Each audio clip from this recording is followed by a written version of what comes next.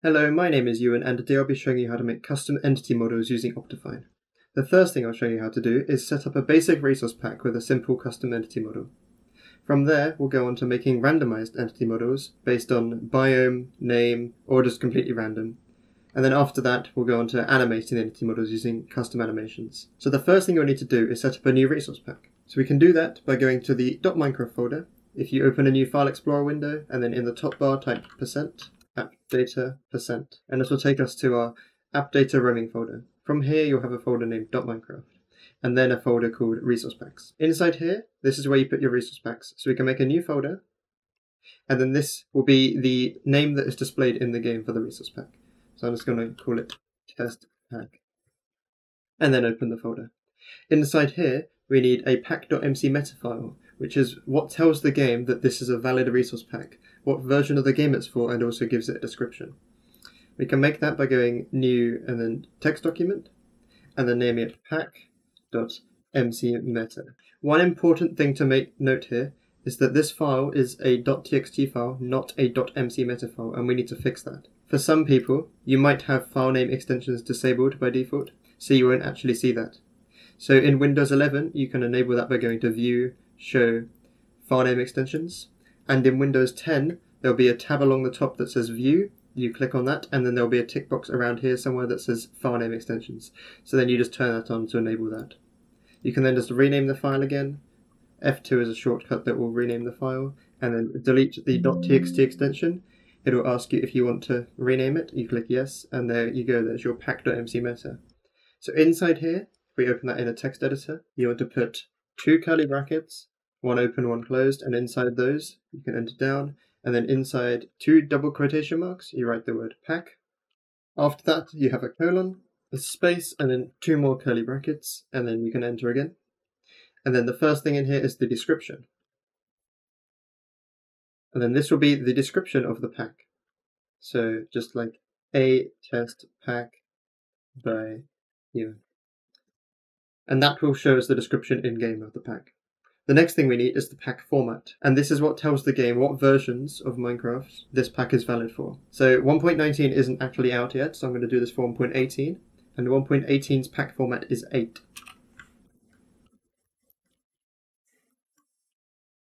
Just like that.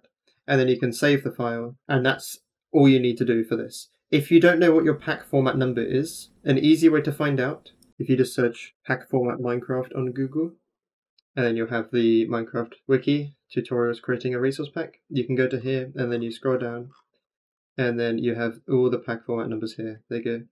8 is for version 1.18.x, and as you can see here, 9 will be for 1.19.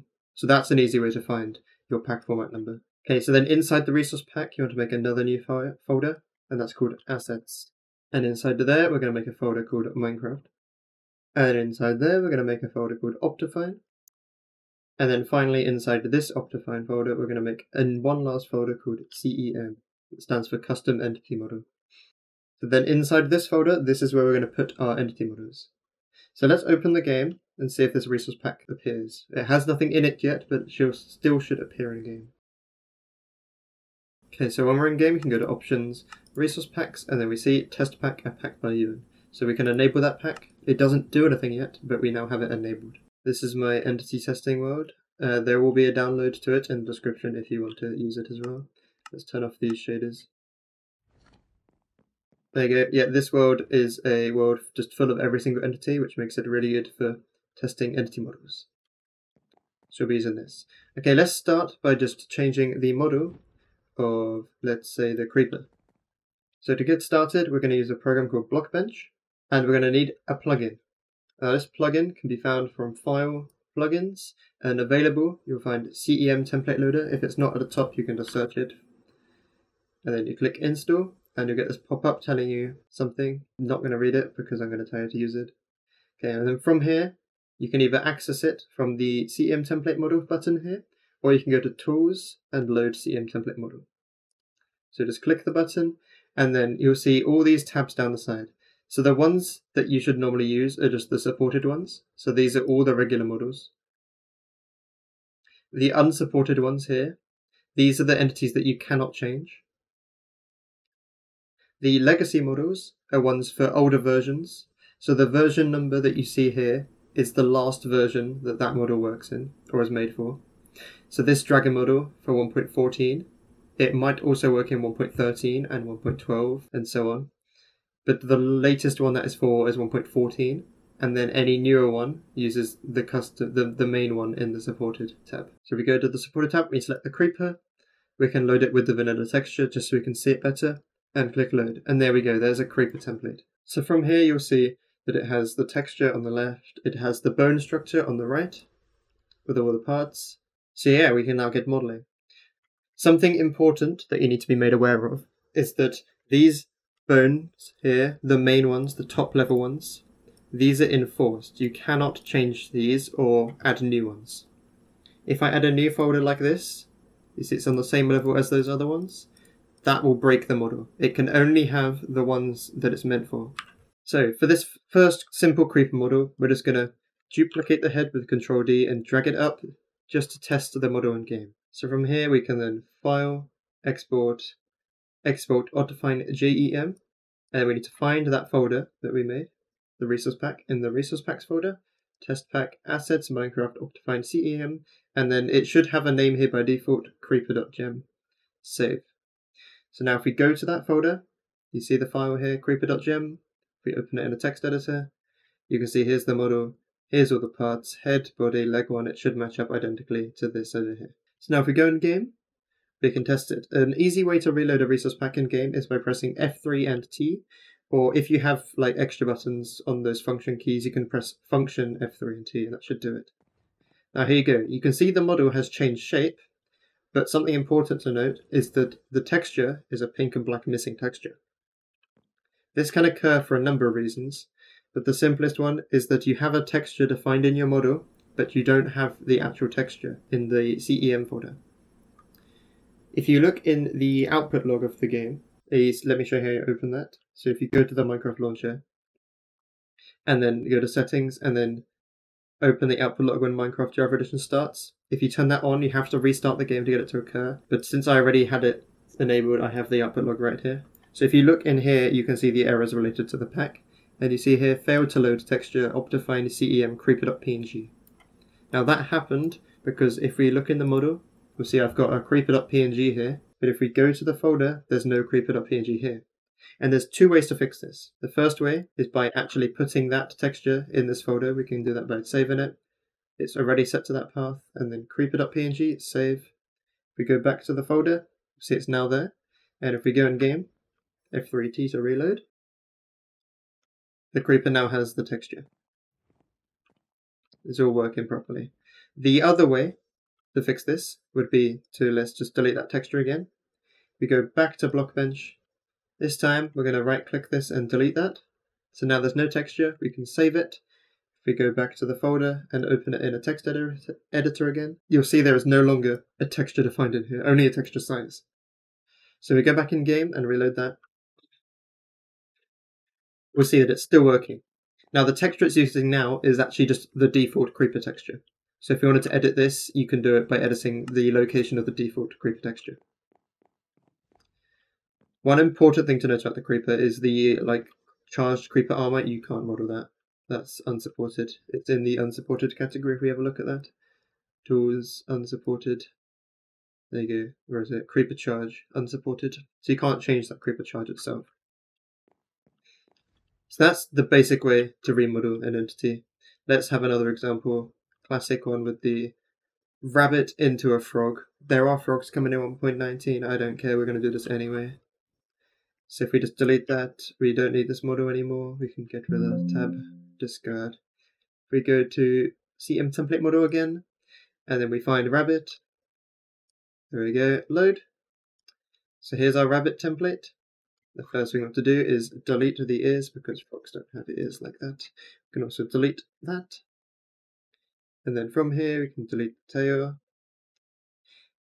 And then the head, we can duplicate it and add some big eyes.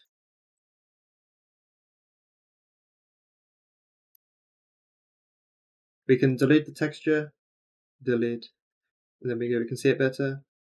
For the feet, we're going to have the triple feet thing. the toes. Let's go back to that bit. With the thing, we can add a group and put this part into that group. We can then center the pivot point with the center pivot button. With the pivot tool, we go back and hold shift, and we can go back quarters. Then we can rotate that out. Now that is a bit too short, so I'm going to go back one and then extend it out one more. There we go. We can now get this bone and we can rename it to, that is the right foot, so right, and then it's the right toe again, so right toe, I don't know. And then we can duplicate that, and then we can just rotate it around to be on the other side. And that is the right left toe. So we can do that for the other foot. We just duplicate it and we drag it over and make sure to switch this to be in the left foot, and then the same for this one. Duplicate it, move it to the left foot. We need to rename these. Did I do that? I forgot to move it over. There we go. So this one is the left right toe. And this one over here is the left toe. So now we have this.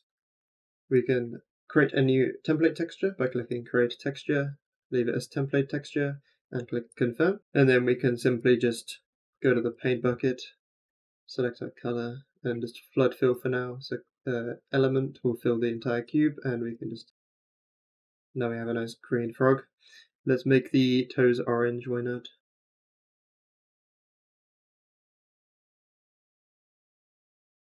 And we can add some nice yellow eyes.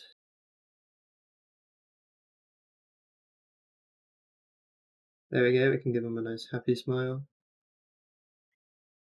There you go, there's your happy frog. We can save the texture, and we'll call it frog in the OptiFine CEM folder. Save. And then we can file, export, OptiFine JEM. Inside this folder still, we're going to call it rabbit, like it's suggested here, and save. And now when we go in game, F3T, we should have some nice frogs.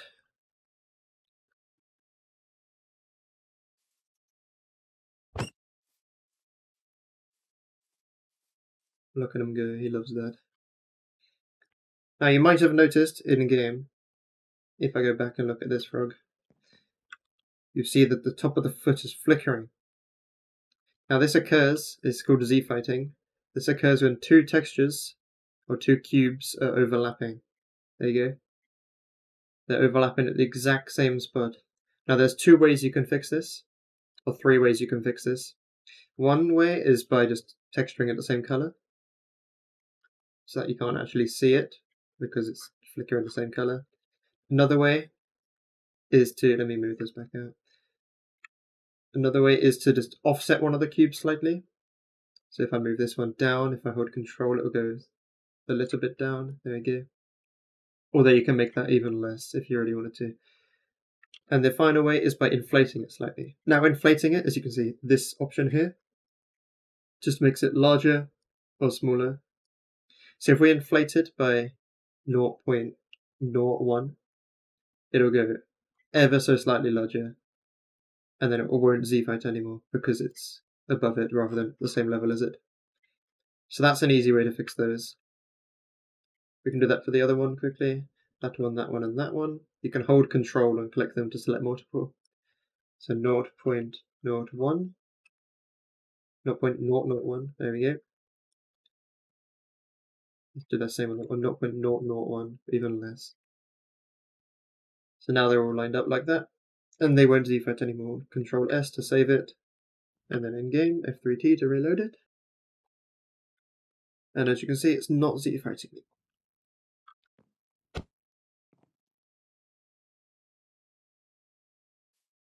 But let's test it again with the removing the texture. So if I delete it from here, you don't need to delete it from this folder. You can just leave it there for now. We need to save it though. Save. And then back in game, we'll see that it instead loads the default frog textures. Frog textures, rabbit textures. So if you wanted different types of frogs, you can instead replace the rabbit textures with different color frogs. And then you'll find that when you spawn them in game like this, they'll have all their different textures. Okay, the next thing I'm going to show you how to do is make randomized entity models. And by randomized, I mean not like having different frog variants, I mean the shape of the entity model itself. So to do that, let's go on the iron golem, shall we? So in here again, in Blockbench, we're going to go to Load Entity Template, and we're going to go to the iron golem, Load. Okay, and for our variant of the iron golem, let's make, what should we make?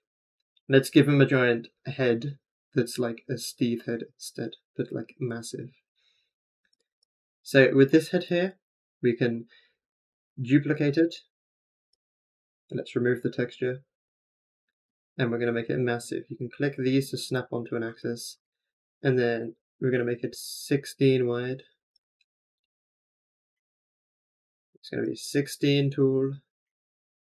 If we click the X, we go to the side. And it's going to be 16 long. We're going to move it. If we click this folder, we can see where the pivot point is located. It's here. So we want this bit to line up with this. We need to click that. No, it's that one. And then drag it forwards. Is it 3? Or too far? Drag it back. It's this one. Drag it back half. And that's now lined up. Nice. So now, one important thing that I've done is I've kept the other parts of the iron golem still here.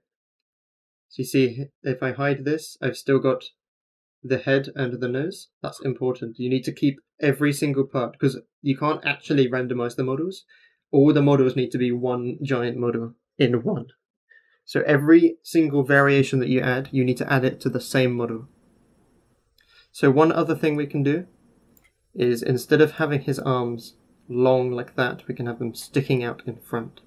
So if we duplicate that, we can then bring it up and bring it out in front like that. So it's going to hug you. Can then duplicate it and move it over to the other side. We'll put it in the left arm folder. Now you can see we have our custom parts here, here and here, as well as the base iron golem underneath. From here, if I add the iron golem texture back, I need to find the default one. There we go, there's the default iron golem again. So on this texture, you can see there's a lot of spare space around it. If we right click, we can go display UV, all faces and all elements. Now we can see every single one. So we can click on the head and we can move it to somewhere that isn't currently taken up. This bit of texture isn't actually there, but we're gonna put this down here, and then this arm here. There's space down here on this right side, so we can put those in the same spot. Why not? And now we need to texture it. So this iron golem texture is the default one. So when the entity model isn't randomized, that's the default one. So we're now going to make the custom one. So for our custom one, we don't want this arm here or this arm here, because we've made 2 new arms. We also don't want the nose. That's the custom head, let's hide that. We don't want the nose, and we don't want the head, because we have a new head. So if I save this texture as, we're going to put it in Minecraft, OptiFine. We're going to make a new folder called Random, and then another new folder called Entity. And then in this folder here needs to be an exact mirror of the default entity folder in a resource pack. So if you have the vanilla assets, like I have in this folder here, let me bring it back up, you'll see entity in the textures folder, and then the random entity folder needs to be an exact mirror of this entity folder, which means that if I'm randomizing this iron golem texture here, it needs to be in the exact same location. If you're randomizing a villager and you're randomizing a profession skin, like the armorer, inside this random entity folder, it would be random entity villager profession armorer. That's where it needs to be.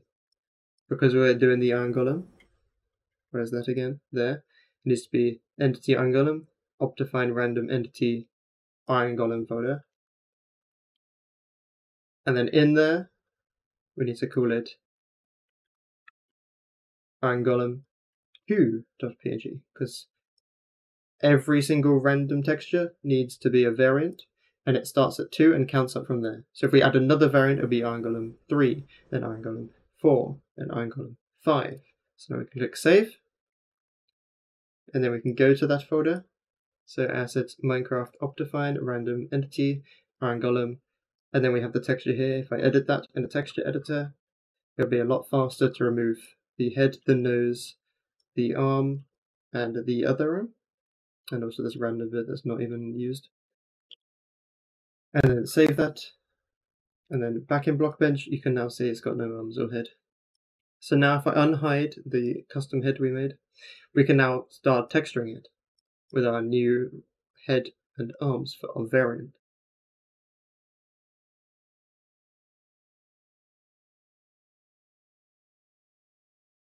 There we go. If we want this one to be mirrored, we can put it in a subfolder and just call it like mirrored or something. And then we can click the star here. If you don't have those, you can enable it here, and on the folder, click the star, and it will mirror the texture, so it's on the other side. There we go. So now we have made this daemon. We can click Save, and then we can File, Export, OptiFine CEM, and then in the OptiFine CEM folder again, ironGolem.gem, save. So you should have, that's the wrong folder, you should have your random texture in OptiFine Random Entity ironGolem, ironGolem2.png, and then in OptiFine CEM, you have your model here. We go back in game and reload it. You'll see that the model has loaded, but the texture is broken again. And that is because we forgot to remove the texture before saving it. Now we go back in game. You'll see it's a default iron golem, but if we go outside, there's a flying pig, and we summon an iron golem. If we summon enough of them, some of them are randomized because they're random. That's what random does, it randomizes. So now we have these terrifying beasts. Look at him go. He's coming for a big hug. We want to put one of them up against a Ravager. See what he does.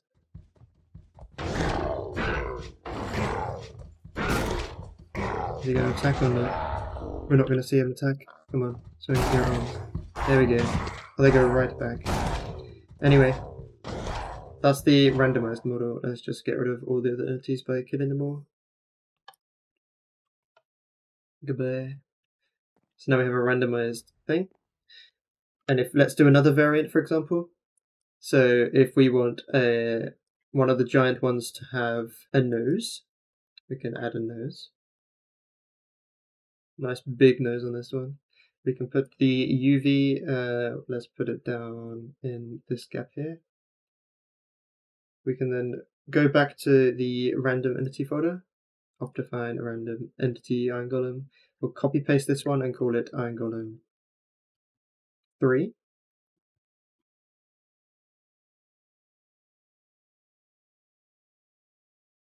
And then we go back to Blockbench and we can add this texture in so we can then edit it. There we go, it's got a nose now. But on this one, for example, let's not have these arms. Let's have a third set of arms. Now this third set will have him looking up, not looking up, reaching up into the sky, like he's celebrating. So for these, we want to move these textures into a new spot again. And we can then color those. And if we add this to the mirrored folder, it should be flipped. If it doesn't flip, just click the star next to it. There we go. And now we need to remove these two arms from this texture. We can do that quickly in a texture editor. And now you'll see that he's reaching up in the air and he has a nose. So now when we save this, remember to delete the texture first, save it, go back to Minecraft, reload. You'll see, there we go, this one here has randomized to have that new one. If we go outside and we start summoning a bunch of iron golems, you see it's now randomized between all three of those variants we just added. So you have to remember that all the parts are still here, you just can't see them because they're invisible, because they have no texture. Okay, what I'm going to show you now is how to do it name-based or biome-based or anything else. Because at the moment it's completely random. Like you might want one of them to appear more often than the other, or when you summon them with a custom name or anything like that. So I'm going to show you how to do that. So if we go back to the Iron Golem folder, in here you want to make a new text document and you want to call it iron_golem.properties. And yes, we're going to change the file name. Remember, make sure this isn't a TXT file.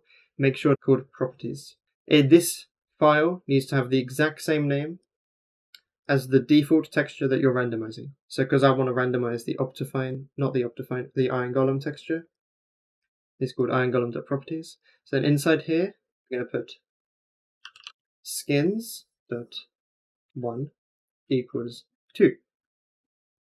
Save.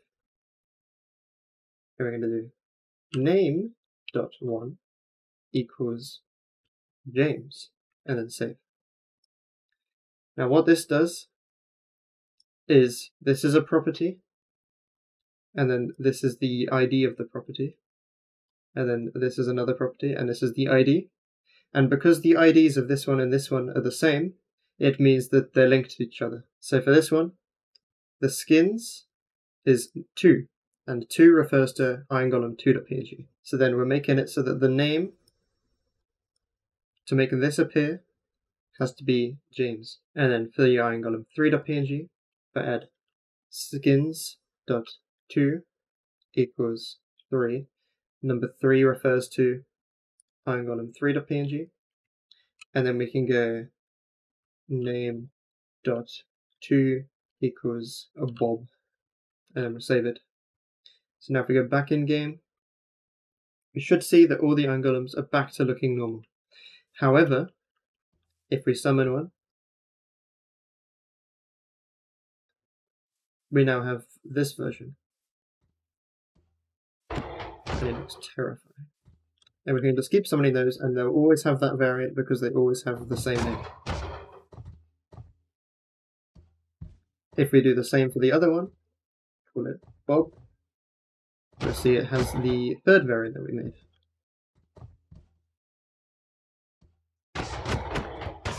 If we want to randomize them while they're named James, for example, we can go skins.1 equals 1 space 2. And what this means is that when it's named James, it's going to randomize between texture 1 and 2. 1 refers to the default texture, and 2 refers to this custom texture, and it's just going to do them 50-50%. We'll see that the ones named James, they go James, James, James, that's not a James, but they were 50-50% between the randomized one and the custom one. If we want to change that, we can add weights.1 equals, and this here is the weights. So if we add 25, 75, this means that skin 2 will have a 75% chance, and skin 1 has a 25% chance. This can also be simplified down to 1 and 3. It's the same thing, just smaller numbers.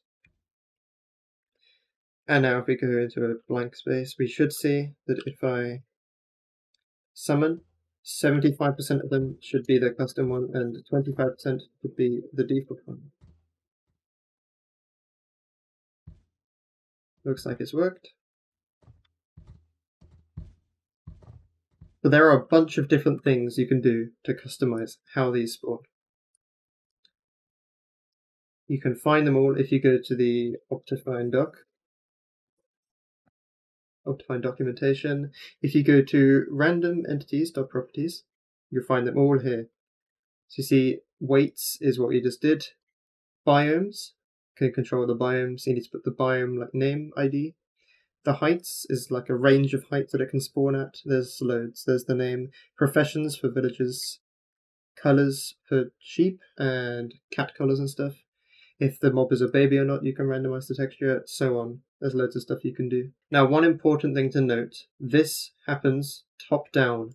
So whatever the first thing in here to occur is, it will always do that first. So if I give an example of doing, let's change this to skins.2, and then this one to skins.3, and add another one before. So if I add skins.2 equals 1, 2, 3, what this one does is this just randomizes between 1, 2, and 3, all like 33.3 recurring percent. But because this happens first, and this one always succeeds, because there's no requirements for it, it always succeeds. That needs to be skins.1, not skins.2. It means that this one and this one will never occur because this one wins. It happens first. So if we reload in game, we'll see they're all randomized. And if I test it by summoning one named Bob, you'll see that it no longer applies the Bob one. It's just randomized because the randomized one happens first. So if you ever have randomized ones like this, always put that at the end so that other things can happen first. And also update the numbers so that it comes last. And there you'll see now these ones are working again. And any that are spawned without a name, let me get rid of that bit, will just be randomized. So there we go, that's how you do random entity models. So now we're going to go on to how to animate entity models. So to do that, we're going to go back to the creeper and we're going to animate this one. So if we load this creeper model back up and then delete that. So animations in OptiFine entities are expression based. You can't do keyframes, they're all expression based, which is like a mathematical calculation. So in Blockbench, if you have the CEM Template Loader plugin installed, there is an animation editor built into it. So you can open that by clicking the up arrow here, and you'll find the animation editor here. So animations go on each body part individually. Each one can have its own set of animations. It doesn't really matter though. You can put them all in the same one, which is what I'm going to do here. What I'm going to do for this creeper is I'm going to change it into a centipede creeper. It's going to be long like that and have lots of legs, and they're all going to move. An important thing to note is that we cannot move these pivot points. So what I'm going to do is put everything inside this body folder. First thing we need is to have the head in there, so duplicate that and move the head, and then this head can be located over here somewhere. And then the body, we can add a new group and we'll rotate let's just call it rotate. And then we can center the pivot on that and rotate it, so it's now long. Move it down. And now we can extend it. We can actually delete this head folder, not head folder, head cube, but keep the folder. If you delete the folder, it will load, the game will still load it, but because the game is loading it, it will have the default head in it. But because we have it in the model empty, it won't load anything, so you won't be able to see it. So just always leave them empty, unless you don't need to edit it at all, then you can just remove it, and it will load the default one in game instead. So now what we need to do is these legs, we're going to duplicate them and put them into the body. We can delete these parts and then just work off this one leg. Let's just call this new leg 0. And then this one is going to go back. And let's fix the pivot point to be above it so that when it rotates, it will rotate around that pivot point. So now we can just duplicate this leg a bunch. There we go. So now we have our creeper centipede. Let's move the head to like a more logical position. There we go. So now if we rotate the head, we'll see it looks around like that. So now we can try this in game. It needs a texture first. So we can create a new template texture, confirm. There we go. We can give him some eyes. And we'll save it in here as just PNG. And then we export the model, file export OptiFine gem, creeper.png, save, replace it, yes. We'll see our model works, but of course it has no animations yet because we haven't actually added any animations. So we're going to do that now. So if we select the head, we'll see editing animations for part body because that's the main folder here.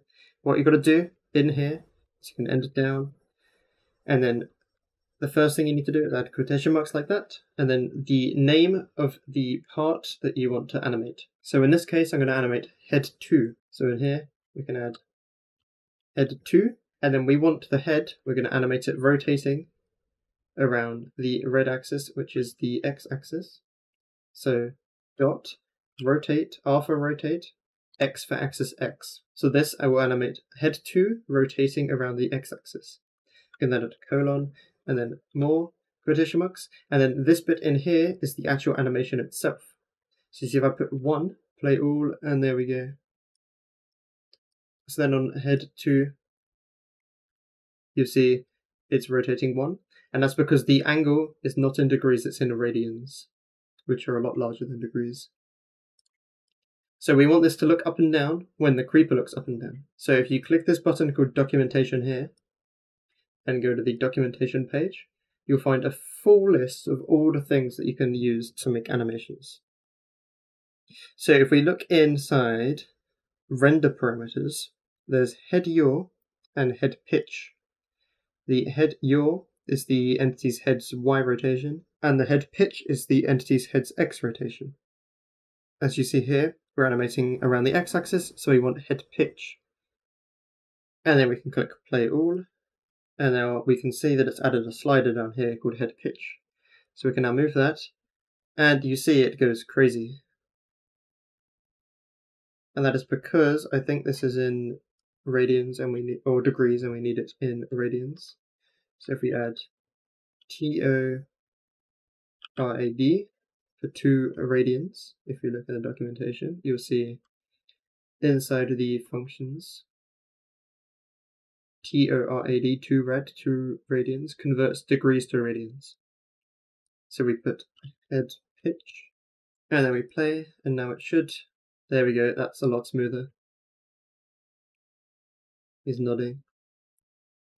So now we can save that, and we'll try it in game. And now he should be able to look around. And look up and down. There we go, yep, he looked up. He can't look side to side yet, so we can add that now. If we just copy paste this line, add a comma at the end of the previous line. So every line must have a comma except the last one. And this will be rotating around Y, and this was head yaw. We click play. We can now control both of them. We can save that, stop animations, and try that in game. You'll see that he can now look around all the way. Come on, look at me. There we go.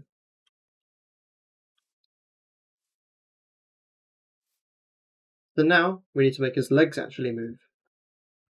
Now, if you click on the documentation thing again and go to examples, you see the first thing here is a walking animation example. So if we copy that and we'll paste that after this, and this is left leg at the moment, but we need to make it, you see down here, unknown group left leg. We need to make this to one of our legs. So new leg 0 is our first one.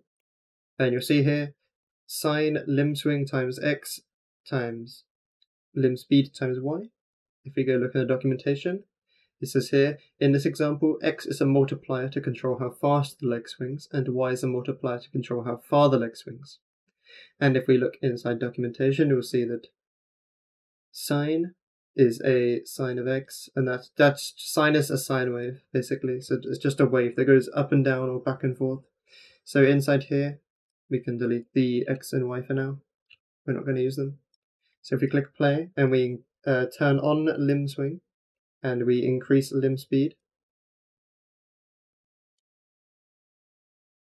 we should see that that leg is now swinging back and forth. Now if we add back the Y and X, you'll see it doesn't actually work because Y and X are invalid, but these need to be a number. So times 1 will be the default. And now if we do times 2, we'll see it goes twice as fast. Times 4, 4 times as fast. We set that back to 1 and we do this one, times 2, it now goes twice as far. If we go times 4, it's now 4 times as far. So that's how you can control how much that walk animation moves by. I'm just going to remove these and not use them. That limb speed can go all the way up and it goes nice and fast. So now we need to have this animation for all the other legs. And there are 10 legs in total. So there we go, now I've animated all the legs. If you click play, because they all move at the same time. which is not what we want. We want them to alternate. And you can alternate them easily if you just add a minus sign in front. It means it goes the other way. It inverts it, makes it negative. So we can do this for all of them like this. And there you go. Now those back ones are proper. And then should be those two. And then the last one. And again, now all the legs move properly. So now if we save this and go in game, you see that when he walks, go on walk, there you go, his legs swing.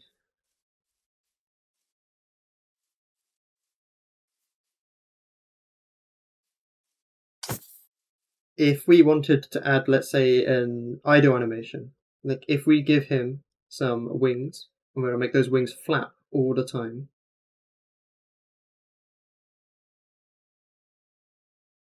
there's one wing, we need the other wing just duplicated, and then we need folders, and then set the pivot points for these. We can go above, and then that's the front there. So where's the, I can't even see it. There it is. So that should go there, and then same for the left wing. So now when you rotate this, it should rotate around that point. Then we need to animate those. So now we can go down here, and then left underscore wing dot R Y, because we're rotating around the, actually no, that's the Z axis. Oh, because we put it in the rotate folder, that's why. Okay, in this case it's the Z axis, so just dot RZ. And then for this one, we're going to do sign. And then if we look at the documentation, we'll see that there's time, the current world time in ticks, and also age, how long the entity has existed in the world in ticks. So if we do time for now, that's just a constant number that gets larger and larger, which is perfect for making this kind of thing. So now if we click play, you'll see it swings back and forth kind of fast. We add that for the other wing as well. Click play. You see they both go at the same time, so we can invert one of them. And now they both go opposite directions. Now they're both going too far. So in front of this one, we can add 2 red, 2 radians, and then 45 degrees plus. And then we can do the same on this one. Although on this one we want minus 45. And there we go. Now this sign time is going too far and too fast. So to slow it down, we can divide time by 2. And it's going slower. And then to change the distance, we can divide the entire sine wave by 2. And that doesn't go as far. So even if I stop the limb swing and stop the limb speed, it's still flapping and it's going to flap all the time. And save the texture. Let's create it up PNG again. Save the model. Go in game. And we'll see that it's now flapping.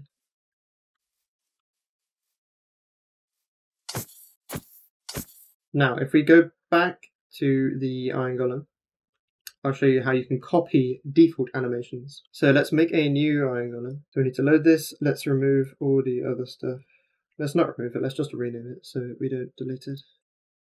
That means it just won't load because it's not in the right spot anymore. So now with this one, we're going to make our own arms and we're going to animate them as well. So with these arms, we're going to move them to the body folder. So it looks the same, but if we try it in game, we don't want the texture. Delete the texture. Rename that model so we don't lose it. Save that. If we try it in game, you'll see it should look identical to the Iron Golem. However, when I punch it, only its legs move because its arms are no longer in the arm folders. So what we're going to do is we're going to set up these arms to be copying the default arm movements. So you can do that by making new arm folders. We can set up the pivot points for these. Yep, that's the same. So now these have working folders with pivot points. So what I'm going to do instead on the body is add 2 animations. It's not left arm, it's arm left. And we're going to animate it around the z-axis. And it's going to copy the default left arm, which is left arm, and it's going to copy the movement of it rotating around the x-axis. And we're going to do the same for the right arm. Now if I click play, nothing will happen in Blockbench, but if you go to the left arm and I rotate it around the x-axis, and then click play, you'll see that moves up. If I rotate it back, you can see they're rotating here. And click play, it now rotates the other way. So let's set back to 0, and save the model, and go in game and see what happens. So now when I punch it, he animates like that. There we go, perfect. So let's see what happens. That is a lot of angles. Let's see what happens if he punches something. So slash summon, find bottom, and let's slash summon a Ravager. There you go, he now puts his arm there sideways, but they're both going the same way. We can inverse one of them with just a minus. Save that. And there we go, now get another Ravager. His arms swing right out every single time he attacks. It's like he's doing star jumps. So that is how you copy animations. And the benefit of copying animations is if I change this to be on the x-axis instead, so they rotate normally, I can move these arms around and they should still work correctly. So if I put the arm here, for example,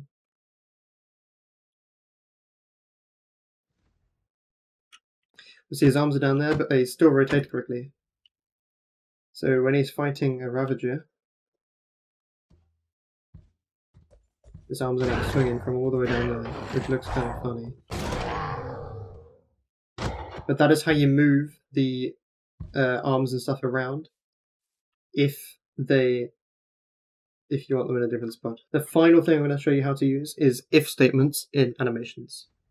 So for this, let's use the pig, why not? And let's make a body of water. So fill this with water. And what I'm going to do here is when the pig is in water, it's going to have a rubber ring around it. If I load up a new pig model, and then if I go to the body, I can add a new cube. Now you see this pig has a cube around it, which could be a rubber ring. So let's name that ring.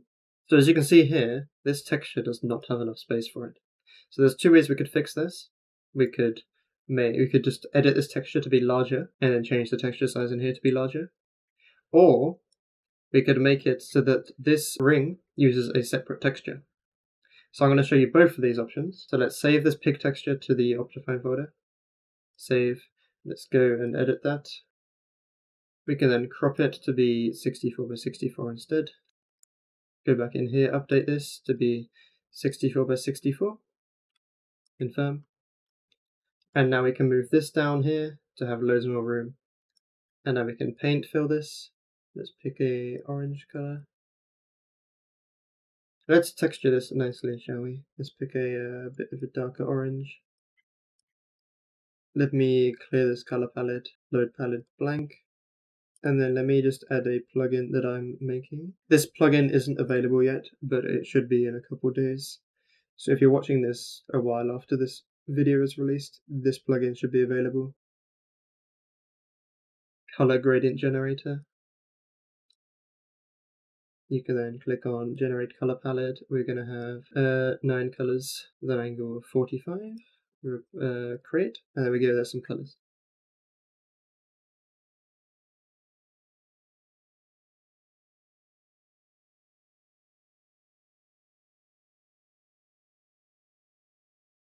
And there we go, there's our pig and a rubber ring.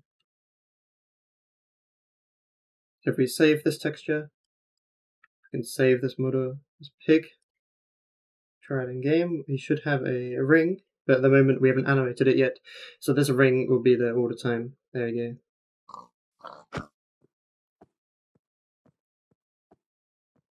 So now, if we click on body, you'll see that this pig has a default animation of this.rx to 0.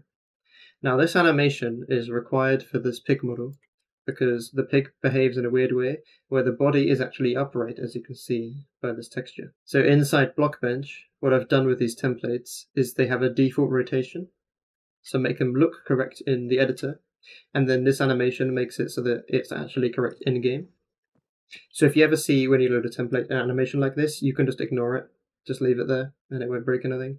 The only thing you need to do is when you click play, you'll see the body flips up, but then there's this button here, which you can enable by toggle more options, which will say disable this group rotating or playing animations. You can turn that on, and then it will just ignore any rotations applied, so that when you click play, nothing happens to it. So it displays correctly in Blockbench. So now we need to animate this ring so it only shows up in the water. Let me just center that pivot point on it. There we go. If we look at the documentation, we'll see down here the if statement. So that means if condition value, condition 2, value 2, so on, and then value else. If we look in the examples, there's an example on if statements up here. Yep. See, if is on the ground, or if not is on the ground, it rotates 45 degrees, otherwise it says it's 0. These are some animations. You can read this if you want to know more about it. So for this one, we're going to add an animation for ring. And for this ring, we want to hide it. And there's two ways you can hide it. If we look here, you'll see the variable names. We can scale along the x-axis, y-axis, and z-axis. So we're going to do scaling. So ring.rs, no rs, sx for ring scaling along the x-axis. And if we just set that at 0, you'll see that when I click play, it completely flattens itself. So what I'm going to do here is add 2 quotation marks and then if. And then if we look at the documentation again, you'll see in the entity parameters, there is in water if the entity is touching water. So if it is in water, and then add a comma, and then this is what happens if it is in the water. So if it is in the water, we don't want anything to happen to the ring. It stays at 1. Scale 1 is default. So then if it isn't in water, which is what happens after, this is the else statement. So if this, do this, otherwise do this. If it isn't in the water, we want to scale it to 0. So now when you click play, you'll see it's scaled to 0, and if I tick on is in water, it goes back out. So we can add this for the z-axis, or the y-axis instead. And if we do that now, we should see it completely disappears. It is actually inside the pig, and it is one long 2D plane. So you can do it on all 3 axes, x, y, and z. And now it just goes to a single point, but you can't even see it when it's with only 2, so you might as well only do 2. There we go. And we save that, and we go in game, and let's try it out. So we spawn a pig on the side, he's got no ring, he's walking away, he does not want to go in the water. Let's try a different pig. We punch him in, and he gets a ring. And he gets out, and he's no longer got a ring. This guy's got a ring, but he wants to get out. Why do all the pigs hate the water? Let's put a bunch in here, shall we? So they all have rings. Now I said before there are 2 ways to get rid of this ring. The other way is by just moving it really far away. If I do ring.tx for translate along the x-axis, if you look at the documentation, they're here. Translate along the x-axis. If it is in water, it goes to 1, otherwise it stays at 0. If I press play, there we go, you see it's now moving.